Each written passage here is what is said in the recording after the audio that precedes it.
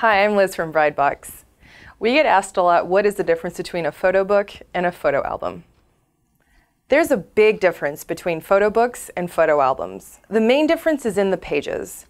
Photo books live up to their name because the pages are printed on paper like any book or magazine. They can come in different finishes to look smooth and shiny, and this is a less expensive process than creating photo albums.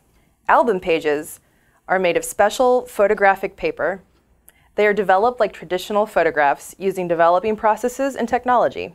Photo album pages show more vibrancy and color. They're more durable and they protect against wear and tear. Another big difference between photo books and photo albums are the binding and cover. Albums are bound with different materials, usually of higher quality than book binding. They are assembled by hand and customized for each order, such as hand-cut leather covers. If you compare a professional album side by side with a photo book, the difference is very clear. Only albums can show your pictures in their truest form. Your images are the only physical memory from your wedding day, so it's important to show them off for years to come. To learn more about the differences between wedding albums and photo books, visit bridebox.com and follow us on Facebook and Twitter.